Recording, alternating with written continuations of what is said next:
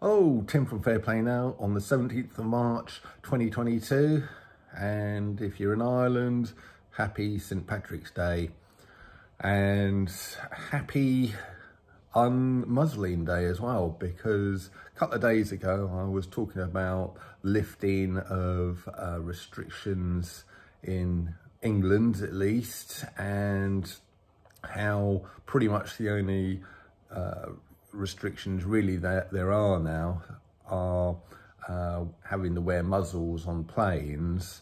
And it's quite ironic because I talked about how people were getting away without wearing them on certain BA flights.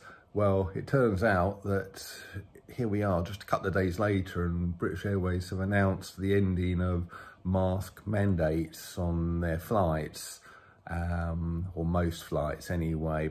So yeah, that is quite ironic, isn't it? And sort of good news. So really the only thing you need to look out for now is literally where you're going in the world. If you make sure it's a place where they haven't got any lurgy restrictions and any muzzleage mandates, you're pretty much all right now, or you will be as from pretty much this time tomorrow. So that's all good news, and I'm sure, like I said the other day, the list of countries that are lifting all of these sort of restrictions will just grow and grow and grow. Let's hope so anyway. Although, I don't know about you, but I've noticed the odd little rumbling in the mainstream misleadia about kind of, you know, the normal things, rising cases, rising trips to the place that starts with H, and rising fatalities due to the lurgy.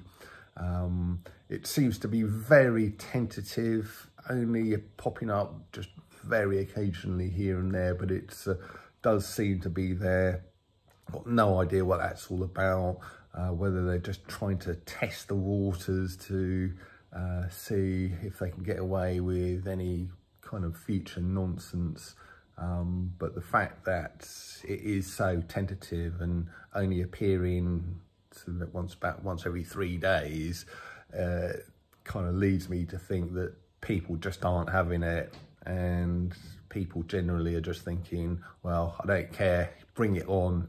I'm not kind of going back to any sort of restrictions ever again.